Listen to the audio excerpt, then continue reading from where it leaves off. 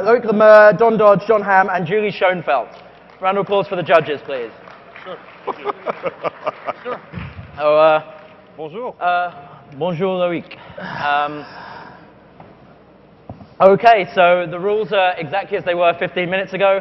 I just want to quickly remind everyone, there is, of course, the TechCrunch Disrupt Startup Battlefield drinking game.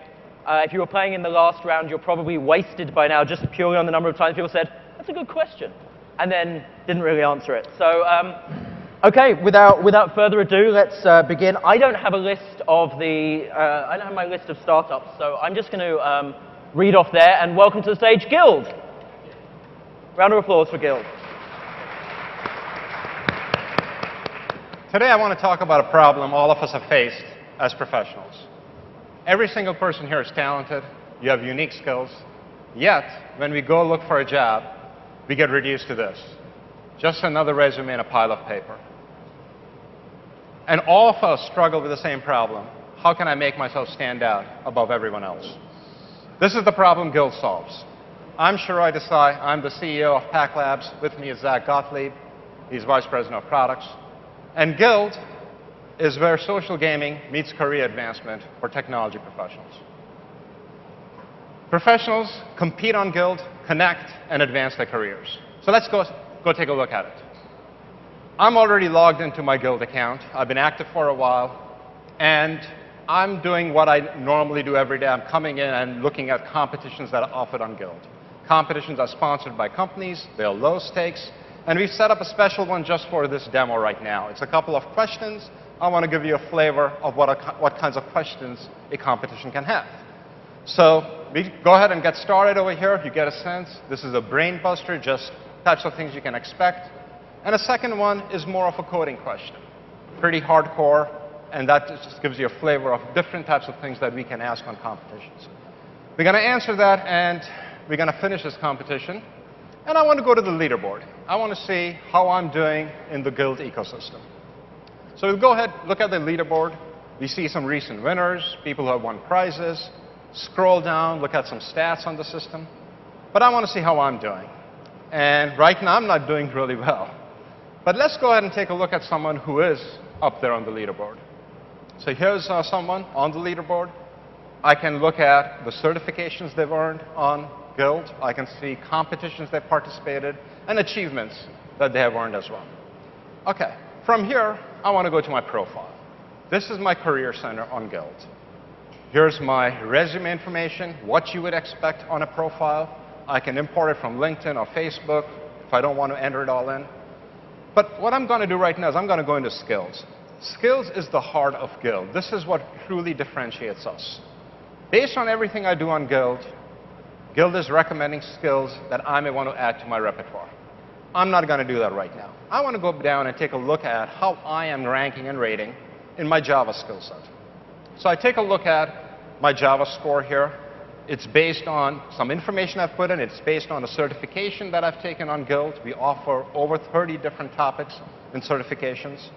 It tells me how I scored there, and I've earned a bronze badge, which I can take with me wherever I want. From here, I want to go to my dashboard. This is my activity center in GILD. I get feeds. I just earned an achievement. And I'm going to scroll down. And one of the things I notice is I competed in an Oracle competition last week. And apparently, I caught someone's eye because they're inviting me to apply to one of their jobs. I'm not going to do that right now, but I do want to go check out what jobs I can see on GILD. So I'm going to go into jobs. And when I go there, again, based on everything GILD knows about me and the jobs we have, it is recommending jobs that I should be applying for, where I have a good chance of getting an interview. So I'm scrolling through some of these jobs, and I'm going to go ahead and apply to one of them. So when I apply to a job, before I can apply, I'm actually getting some feedback. GILD is telling me what are some key skills that are important for this job, and how am I doing against those. And I see I don't have a score on one of these skills, but I'm going to go ahead and apply anyway. So I'm going to submit my application. And when I do that, I'm getting what I've always wanted from a job system. I want feedback. I want to know what are my chances of actually landing a job here or an interview. And it's telling me how many people have applied, how I rank, and most importantly, what can I do to improve my chances. So now you can see how GILD helps professionals advance their careers in ways that haven't been done before. Now let's go take a look at how does GILD help me as an employer. So I'm a hiring manager. I can come to my dashboard, look at my jobs. I could click on any one of these, and I'd get all my applicants rated and ranked. I don't want to do that right now. I want to go take a look at the competitions I've sponsored. So I'm going to go ahead and look at the last competition I sponsored. It was a Java competition. This was sponsored by Sapient. I'm logged in as someone from Sapient. And I see that almost 3,500 people came and competed in this competition. I see some stats, but more importantly, I can go down and flip through every single person who participated, and they are ranked and how they performed. I can look at their skills. I can look at the professional background, where they went to school. And if someone really catches my eye, I can invite them. Now, they're passive job seekers, so the only way I can invite them is by sending them a message through GILD. I'm not going to do that right now. So now you can see how GILD also helps employers target and find the best people. So to recap, for professionals, GILD is a place to compete, connect, and advance their careers. GILD is free for professionals. We monetize by charging employers. And a really important point, GILD is a place for professionals and employers to connect directly. No third parties, no agencies on GILD. We've been in beta since May. We've had over 60,000 professionals sign up. We are launching globally today with some great launch partners and names. I encourage you to check us out at gild.com. And for TechCrunch, we have a very special competition running. You need to put an invitation code to access it. I encourage you to go do that. And thank you. That was GILD, everyone. OK, Julie, thoughts on GILD? Well, as somebody who's hired hundreds of people, I think what I love about this idea is it's a great way to get rid of the people who interview really well but can't do anything. I recently hired somebody out of a pool of 3 people. She was probably the one that didn't come as high across as her interviewing skills, but when we gave her a case study test, she blew everybody away. So I really think you're onto something. I worry about the complexity of how many customers you have to get, how much behavior you have to change in a corporation to get them to use this tool. But I think you're onto a really strong idea. Thank you. John? I would say overall, I like the idea. I got it right away. I think there's a tremendous amount of innovation that you can leverage because its job skill set across the entire market is so huge. I think when you go to market, you're going to have really only a few chances with employers because we've seen a few of these kind of applications that are out there. It's really got to work from the HR department or the exec staff and the management team like from the get-go. So I think when you guys make that big push and go to market, like make sure that you guys feel really good about it. Yeah. Okay. John? Great. I love the site. Very well designed. Lots of features. Very far advanced. When you compare it to Craigslist or Monster or LinkedIn, I think your site is better. But here's the problem. They have the audience. You don't.